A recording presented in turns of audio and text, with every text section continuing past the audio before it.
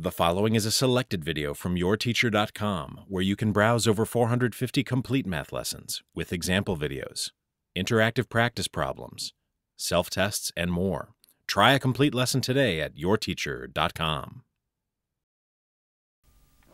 Remember that when we flip a figure over a line to create a mirror image, the new image is called a reflection. So here, to determine which figure represents a reflection of A, B, C, D, E over the x-axis, we need to determine where A, B, C, D, E would move if we flipped it over the x-axis. Notice that if we flip A, B, C, D, E over the x-axis, it's in the position of R, S, T, U, V. So R, S, T, U, V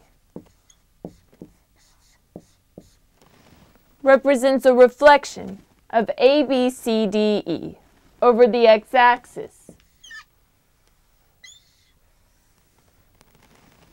You can check your answer by drawing A, B, C, D, E on a sheet of paper and folding the paper in half along the x-axis.